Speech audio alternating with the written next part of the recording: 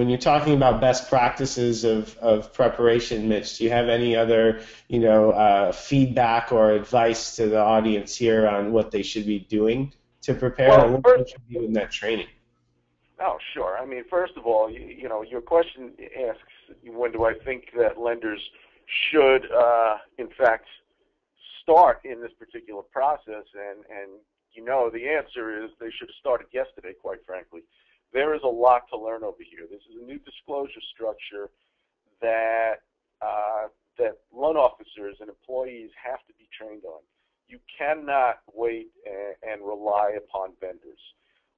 The calculation for tolerances is, in fact, very different, and loan officers are going to have to be able to distinguish between which tolerance applies, whether or not it's an affiliated company, whether or not they chose someone off a list of providers, or they just chose their own provider themselves. So that calculation itself is very difficult. The calculation of the cost of credit over 5 years is difficult. In fact, the entire disclosure, as I said before, reflects a change of paradigm itself.